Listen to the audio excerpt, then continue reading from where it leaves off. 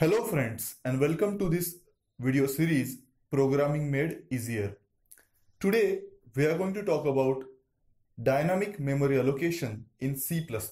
So you remember when we talked about dynamic memory allocation in C programming language, we talked about functions like malloc, calloc and realloc, right?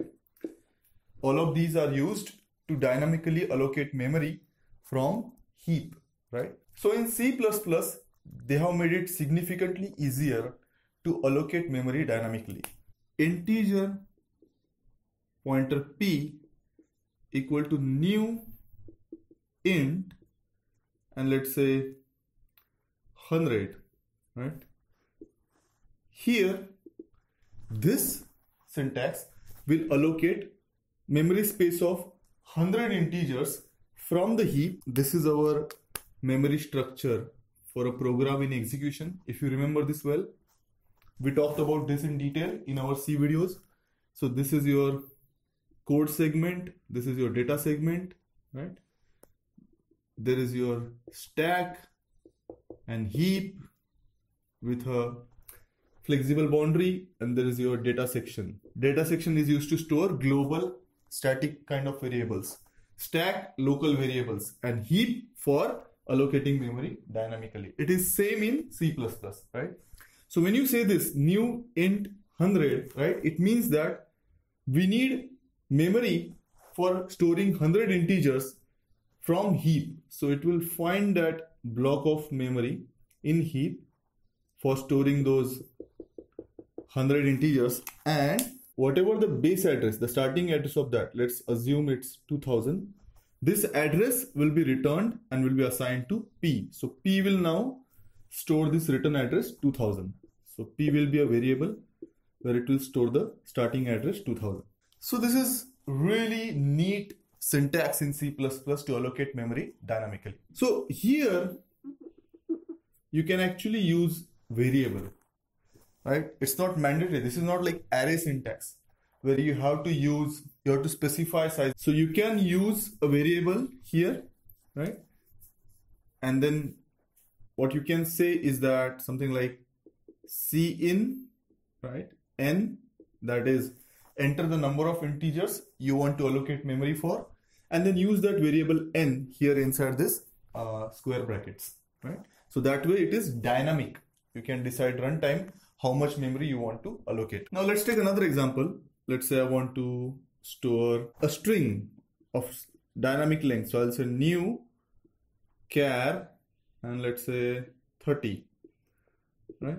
So I want memory for storing 30 characters dynamically from heap. So it will try to find from heap a memory block for storing 30 characters, right? Whatever the starting address of that memory block is, that starting address will be returned to C, right? So C will store that starting address. One significant change from the syntax in C language and syntax in C++ language is the C equivalent of this statement will be character star C equal to, I have to typecast malloc size of character into 30, right?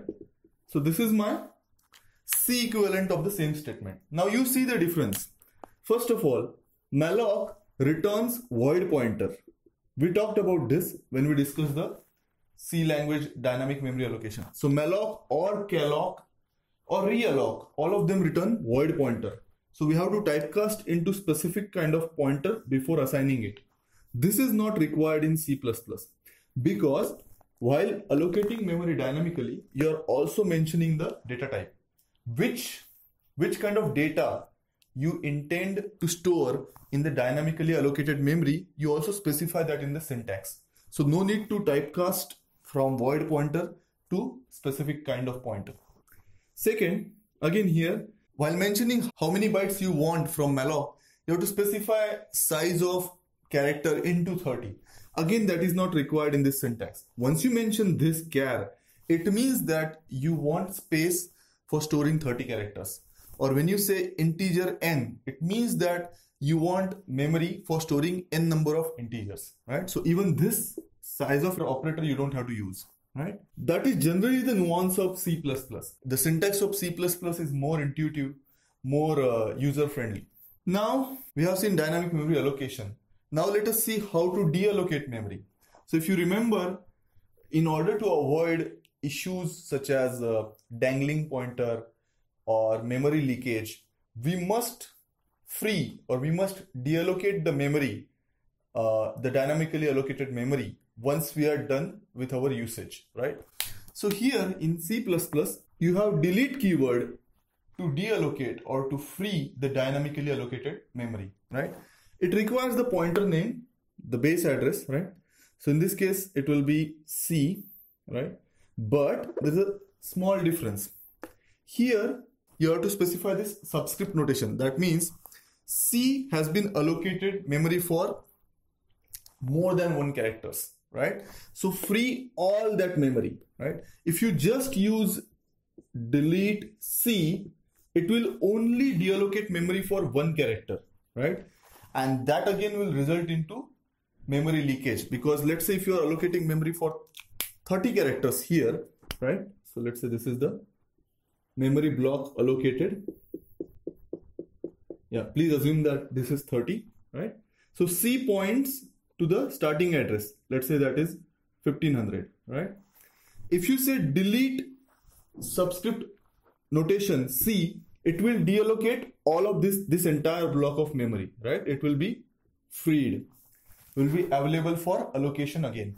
But if you just say delete C, it will only deallocate this one character.